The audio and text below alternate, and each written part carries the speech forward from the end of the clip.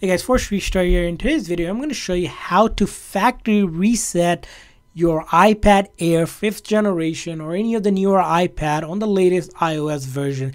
This method will delete all of your personal data like photos, videos, apps, anything you have on your iPad. This is something you want to do if you're looking to either sell, trade, or give away your iPad.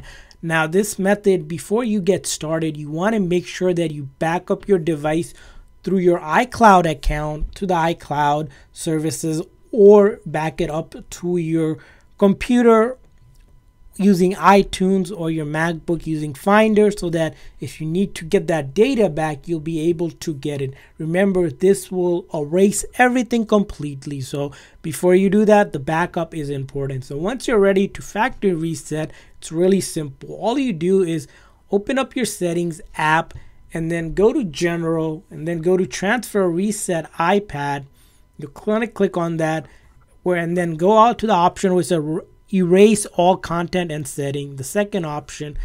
And as you can see here, it will erase this iPad so that you can safely trade it in or give it away. So you want to hit continue here, and then it says, are you sure you want to erase all content settings? This cannot be undone.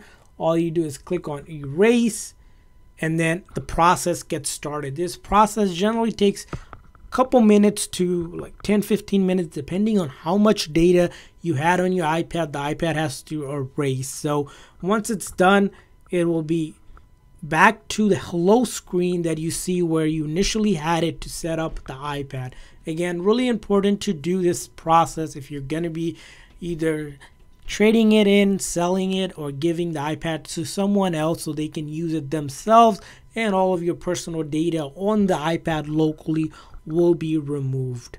So as you can see here, it will go through this menu a few times, or you're going to see the Apple logo, the loading bar comes up a couple times. One thing I do recommend is that make sure your iPad is at least 50% or more charged or connected into the charger, because you don't want the iPad to have very low charge and dying in the process, because the process will not complete. So make sure that it is charged, if not connected to a charger during this process. As you can see here, sometimes it'll be quick, sometimes it'll be fast. This loading bar, again, until you see the Apple hello screen, do not leave this screen, just wait for it, which again, just like I said, could be a couple minutes, could be a little bit longer, depends on how much data we have.